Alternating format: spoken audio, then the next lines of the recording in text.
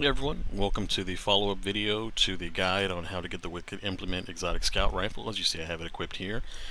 This is going to be focusing on the build and the fight itself to beat Omen, because he's a tough boss since he's on a timer, and that timer is started with Cole, which is the knight you fight right before him. So once you take out the knight, obviously you have to do that quickly and then move right into the fight with Omen in the maze, because if you don't and you waste any time outside of that fight, it's going to continue that timer even after like the Cole fight. If you don't even go up and underneath the little point where you drop your rally, it's still going to count that timer. The timer really begins when you begin the Cole fight itself, and you kind of enter the pyramid section to unlock the doors to get to Cole once you follow him through. So this is just going to cover the build that I used. In this case, I was running Witherhoard.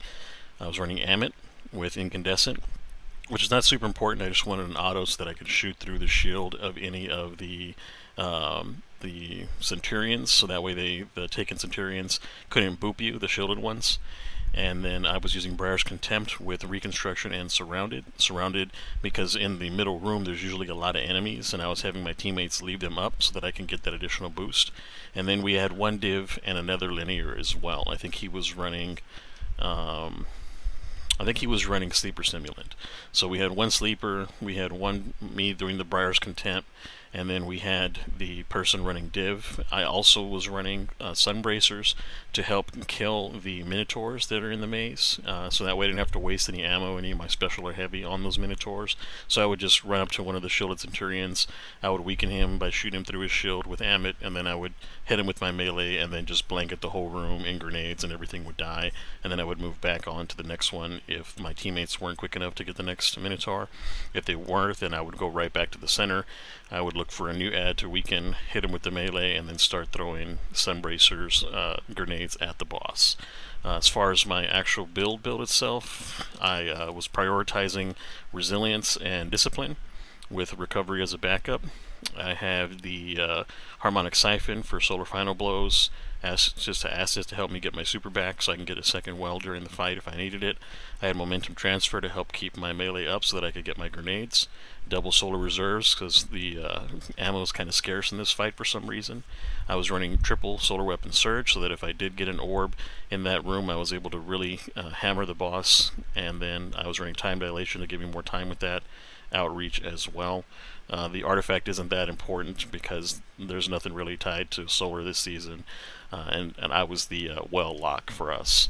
Again, just overview on the weapons with a horde, so that way I can catch the boss with it, get additional damage in as he's flying around and you know, jumping on everybody. And then of course he'll drop pools next to other ads that'll help clear the ads as well. If we were in a situation where we needed that, running boss spec on my Briar's Contempt with Reconstruction and Improve Surrounded. Which has harmonic resonance if you want to try to match that up with like the shotgun, for example. For me, I was just using the Witherhoard to make sure I was getting damage on him when he was moving around. You only get a minute and a half in the fight, and you'll see that here in a little bit. If you have any other questions on build or how to tweak your build, you can always reach out to me in the comments, and I'll be able to kind of help give you my advice on how I would tweak your build and what you were using. But from here, we're going to move into the actual fight, and I'm going to start the fight right where you drop the rally. If you want to see how to get into the final exotic quest from the deep dive mission, I have a separate video on that you can watch. Just go ahead and check out that video, and then that'll get you to the point where you're getting ready to fight the boss. Switching in real quick too. So again, the key to this fight is going to be to get to the Omen section with as much time as possible. As you can see here, as I'm dropping the rally barricade, we have 8 minutes and 36 seconds. And from there, once you hit the barricade, you can swap out, sorry, not the barricade, but the rally flag, you can swap out your loadout and everything as you're getting ready to put that down right before you drop it, which is what I did. I swapped from the arc loadout that I had to the solar one. And as you can see here, I'm shooting the taken flanks, weakening him, so that way I can get my grenades going, and I can kind of blanket the room in grenades. Grenades also cure me as part of my build, so that's a major thing as well. And I'll review that too, as far as to supplement the aspects and fragments if you happen to need any of the aspects and fragments. So what I'm doing now is I'm running to the next Minotaur because my teammates were having trouble finding it. The Minotaurs in the beginning, before everything starts, tend to be out in the corners on the outer edge of the maze. So as long as you're running along the outer edge and you're staying along the outside, that's where you're going to end up seeing the Minotaurs. And you can see here I was able to find the Minotaur, get my kill so that I can get my grenades going as far as the incinerator snap, and using my sunbreaker bracers. So once I got that, the other teammate was finishing up the other Minotaur, so I'm going to go help him out. And going to pick him up while also trying to do the same thing, trying to weaken an ad. In this case, there wasn't any ad, so I was just dropping my solar grenade to protect us and protect the res. Thankfully, the boss was close to us when I got the kill, so we were able to just turn around and run right to the center where the boss is and start doing DPS. I moved out to the center of the room and I dropped my my well, so that way we can start DPS. And as you can see there, we've got the dib bubble up, and I'm doing my best to try to hit my precision shots anyways, just in case the dib bubble drops, because the boss will bounce you around. And if he bounces you outside of your area, or he hits you with the suppress, you're going to have a hard time moving, you're going to get slowed. And so try your best to stay in the well, try your best to put your back to the wall. Like as you can see, I'm trying to get my back to that little structure behind me, so when he does bounce me, I don't go flying too far. And from here, the timer is still 30 seconds in, and we've already got the boss like well below half. So this was a nice run on the first try. This is my first time playing with these guys, so we actually did really good as a team, getting that first DPS in, that first little wave of DPS when you come full heavy and everything's prepared from your rally. Unfortunately, I didn't get a lot of heavy drop, even from all the ads and stuff, so I really didn't have the best second, and I think we had a third phase too. Another thing to note is that the Minotaurs will spawn in the middle in the second or third phases, depending on his health. So if you can't find Minotaurs along the outside, check the middle. They may be spawning all three in the middle, which we got lucky, and this is exactly what happened here. Another thing is to see if you're coordinating with your team, somebody that can go invis and get reses, or somebody who's just really resilient and get reses, because there's a lot of damage going on at all times. As you can see, I was full health almost, and then I just immediately died because the Centurion that was right in front of them was able to hit me with his arc attack, which does a ton of damage. You got the Minotaurs down? Nice. Yep. Okay. Also, you have like a 50-second res window, so you know if you're pretty low, I would recommend telling your teammates, hey, you know, I'm already 3 or 4 seconds in, don't risk it getting the res, just do damage to the boss during the sharp time.